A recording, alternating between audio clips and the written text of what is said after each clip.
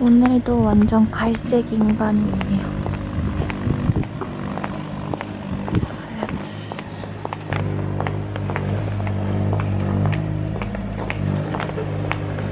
약속.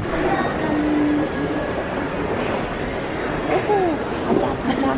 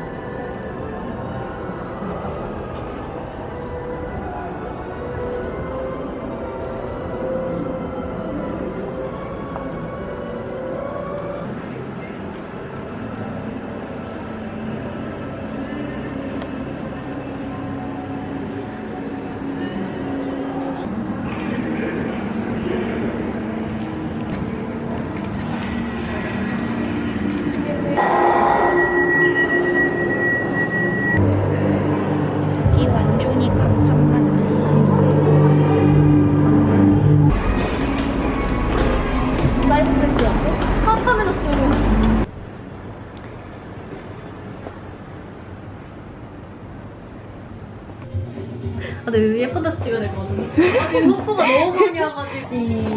히. 예쁘다. 꽃 너무 예쁘다. 안 그래도 꽃이 다시 떨고 있어가지고 한번 봤어. 케이크 받아서 가는 중. 너무 힘들다. 맛있어. 내가 문. 그래? 가구인데. 가구 보여? 나왔으면 좋겠어.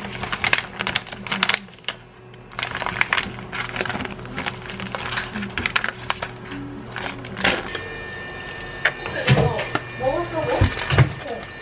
안 먹을 거야? 하나도 안 먹었잖아. 응.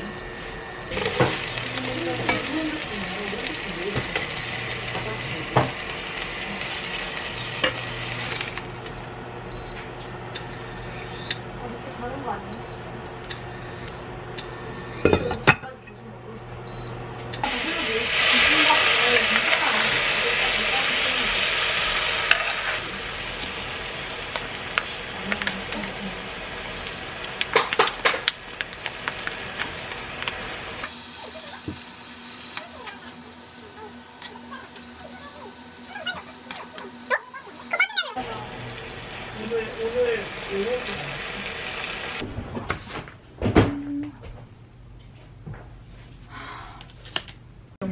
여기 있잖아. 나 우리 집 뷰 보여줄라 했는데 이거 먹고 보자. 우리 어차피 이거 먹느라 안 볼걸? 혹시 뷰 보이는 사람? 나밖에 안 보이는데? 이거 좀 당겨봐봐. 맛있다. 그치 저기 뒤에 차. 지금 딱 샛별이 자리야. 여기서 먹을 사람 먹어. 나 안 먹어. 이따 한 번씩 돌아가면서 봐. 전 맛있는데? 맛있다.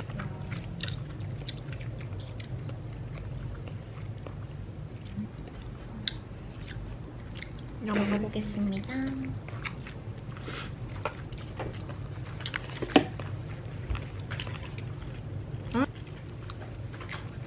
우리가 함께여서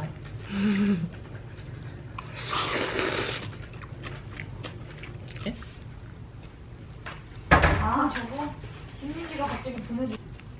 앞접시는 없는데. 그거 아니야? 맞아, 한입 거지. 우리 빵 했잖아, 빵. 진짜 한 입인데? 나 슬퍼. 눈물 나올 것 같아. 근데 미쳤냐고. 불킨 거 찍을래 나.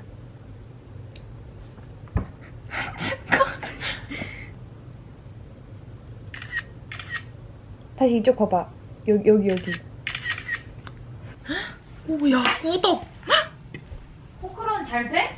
야, 가능해줄게. 너 입 찍으면 안 돼? 먹방 데뷔하자. 아이스로 먹어? 아메리카노? 먹어. 데뷔한다 했잖아. 어디야? 아, 그때 유경이랑 가면 되겠네. 쇼콜라 캣도. 응?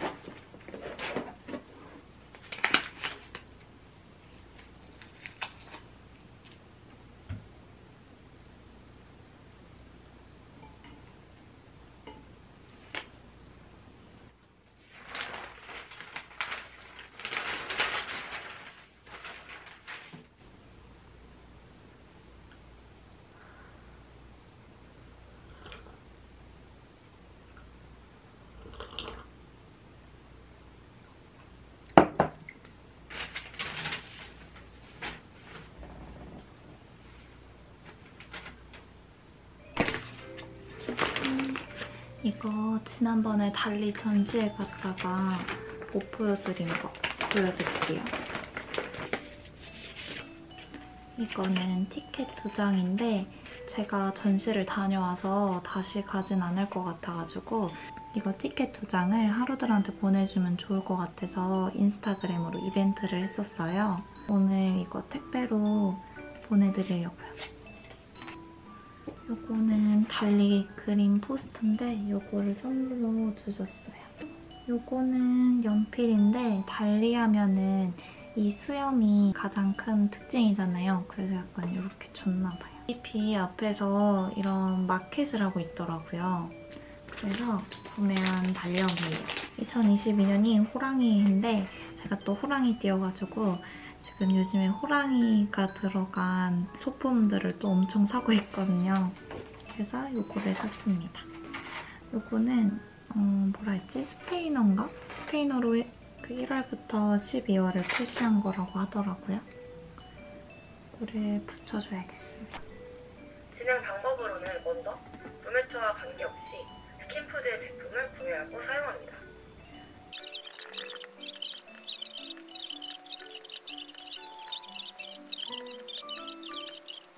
실시입니다.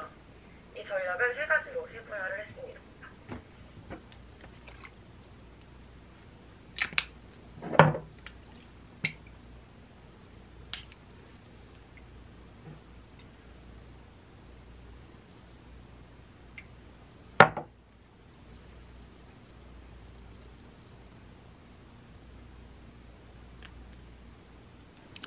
여러분, 오늘은 이렇게 입고 나갈 거예요.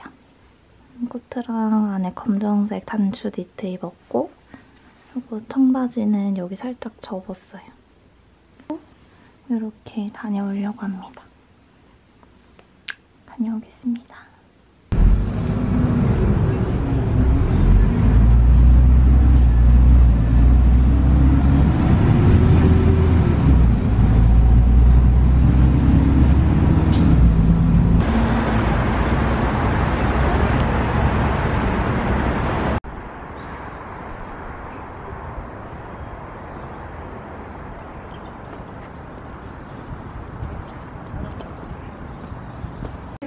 바닐라 아메리카노?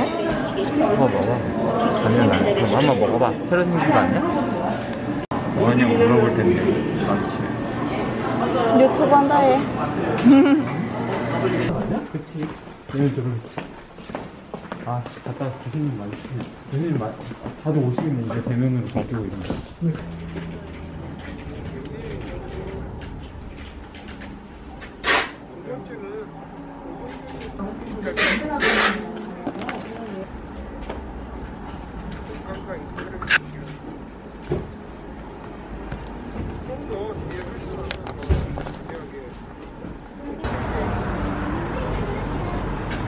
바뀌었다.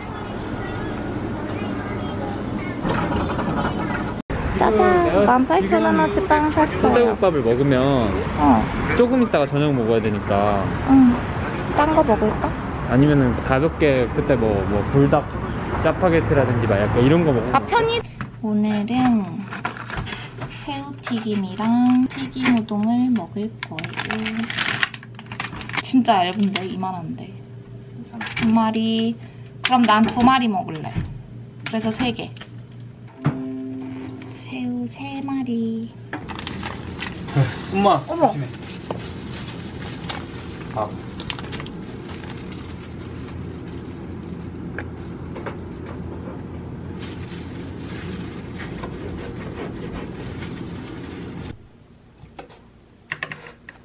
우동, 새우튀김 3개, 시장에서 산 어묵. 이렇게 먹겠습니다. 이 정도는 돼야 살만하지. 이 정도 능력이면 괜찮은 거 아니야? 당신이 최고예요. 그래 알았어. 맛있어? 배추가 진짜 맛있어. 최고인가요? 지금 모두 다 기억자가? 알았어. 이럴지 뭐. 며칠만 있음 우린 부부 같아요. 그래. 날 싫었다가 자빠져.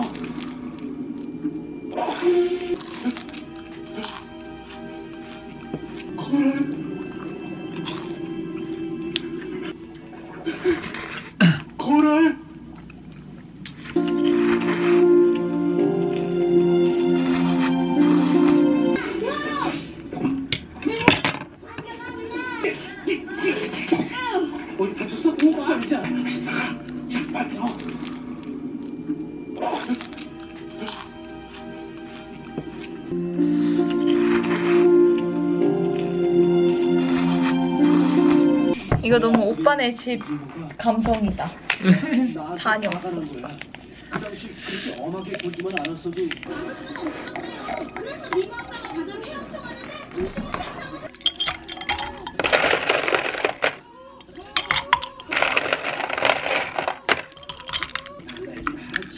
저는 무슨 얘기하는지 다 알아요. 필터 못 나와서 미안해요. 아니야, 미안한 건 오히려 나야. 얘는 연유바게트. 언니 심부름을 받아가지고 3개를 샀어요. 그리고 이거는 고르곤졸라 뭐였지? 고르곤졸라 빵. 이거는 새로 나온 것 같아. 제일 좋아하는 소금빵 2개랑 이거는 소세지 빵. 제 취향은 아니지만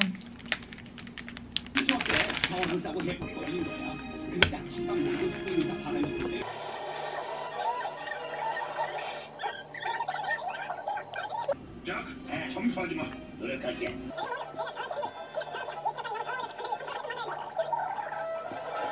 선생님 설명해 줄 거야. 안녕하세요. 오늘은 힘차게 점프를 해보겠어요. 나도 가라.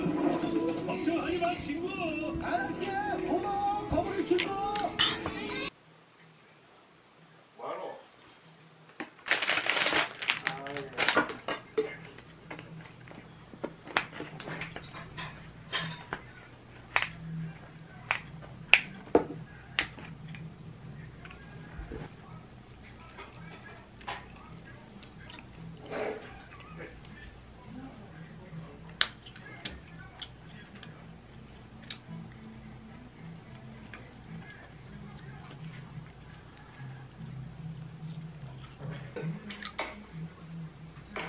아니 삼촌, 네 집안에 대한 비밀과 내 비극적 운명에 대한 얘기다.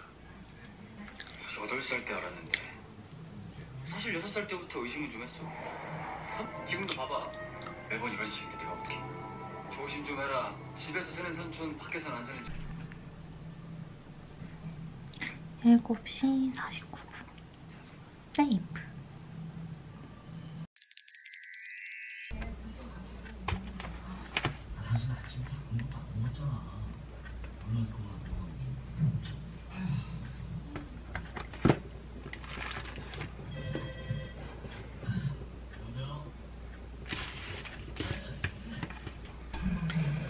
이거 한번 물 버린 건데 높이 다시.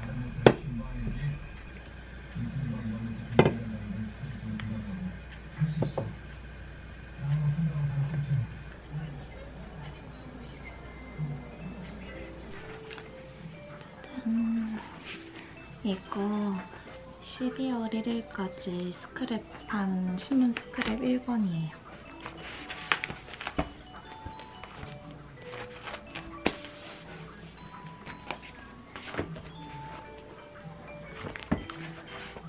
사실 오늘 스크랩 할 건 없어서 안 쓸 건데 저는 소비자 분석, 마케팅, 부동산, 가끔 뭐 역사 얘기나 경제 이런 부분에 관심이 있어서 1번에서는 정치나 기업에 대한 부분도 스크랩을 많이 해놨고 아마 이거는 취업을 준비하고 있는 시기니까 마케팅이나 소비자 분석 이런 제가 원하는 직무 방향의 기사를 스크랩을 많이 할 것 같아요.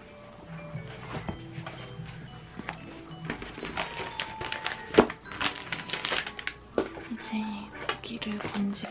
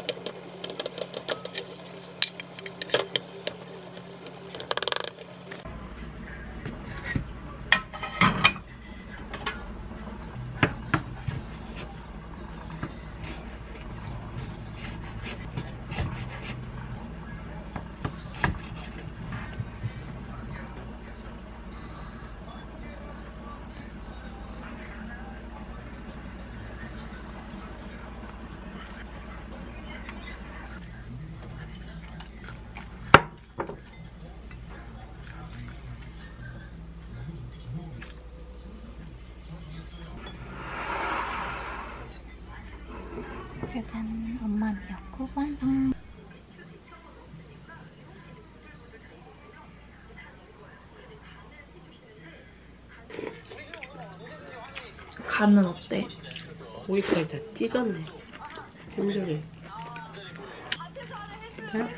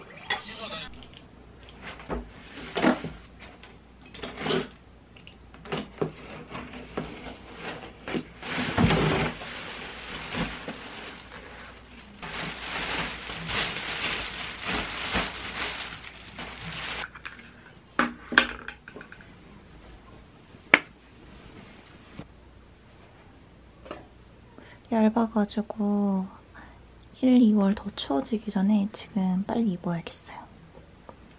짠! 오늘은 이렇게 입고 나가볼게요.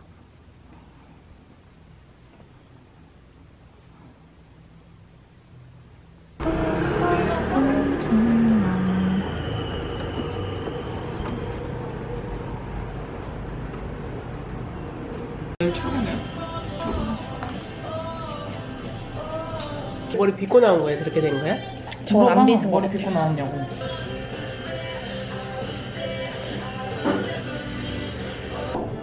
이것도 시켰습니다.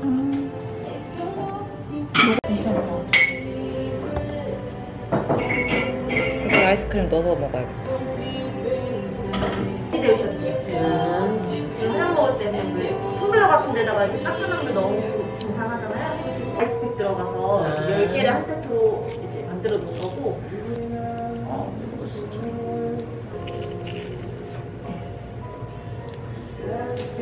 뭐 애기야? 애기야? 먹어보고 싶어. 안 간다고 말 안 했는데? 안 간다고 아니라 아빠 나도 안 간다고 가지고 싶었는데. 다음에 해줄게. 오늘은 여기 왔어요.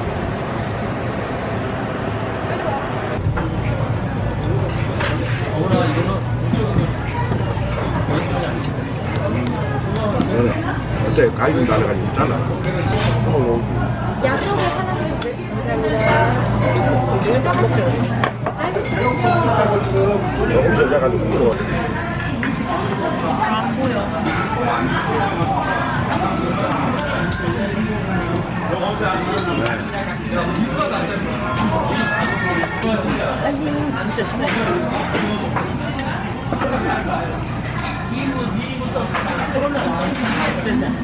거기서 마주칠까 봐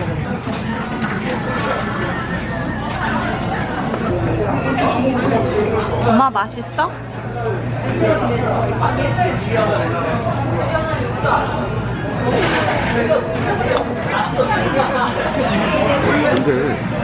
아직 맛이 안 나는데.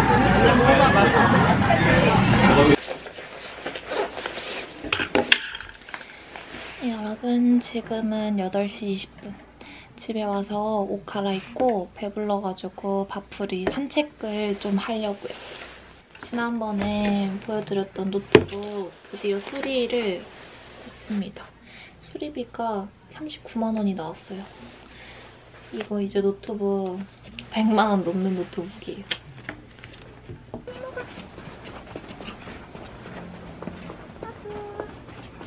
앞으로 물 좀 줄까?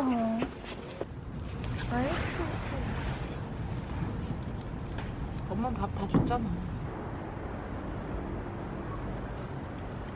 앞으로 이만큼 맞는다고. 아니야, 이모 안 맞게 해. 이모 날라다니니까 무서운가 봐. 이모 무서운가 봐.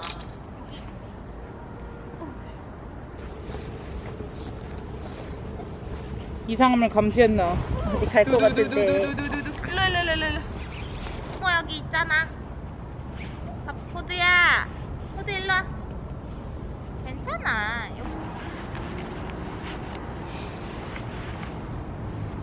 야, 귀염댕이들. 안녕. 축하합니다. 생일 축하합니다.